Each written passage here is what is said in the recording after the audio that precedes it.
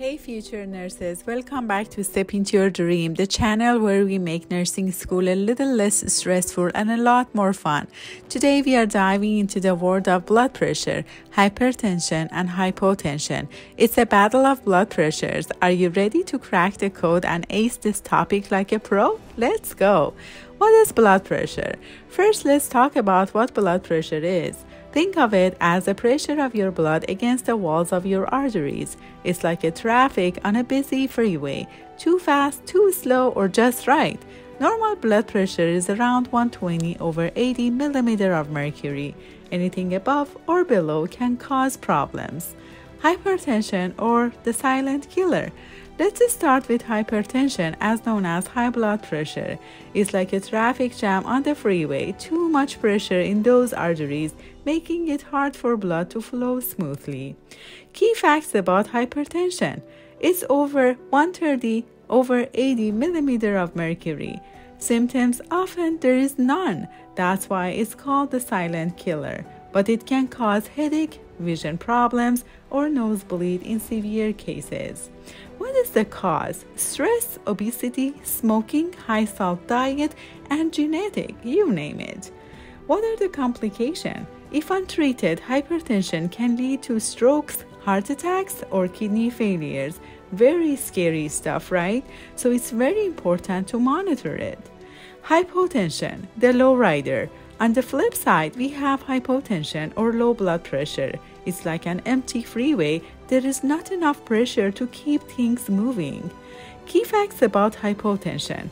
Consistently below 90/60 millimeter of mercury, and symptoms could be dizziness, fainting, blurry vision. What are the cause? Dehydration, blood loss, heart issues, or even medications like diuretics. What are the complications? Hypotension might sound harmless, but it can lead to shock or organ failure if the blood can't deliver enough oxygen. Now let's compare. Hypertension.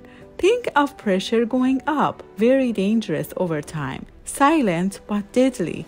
Hypotension. Think of pressure going down, immediate effects like fainting or shock. Both need attention, but their causes, symptoms, and treatments are polar opposites. Nursing tips for blood pressure management. Here are some pro nursing tips. For hypertension, educate patients on lifestyle changes like eating healthy and exercising.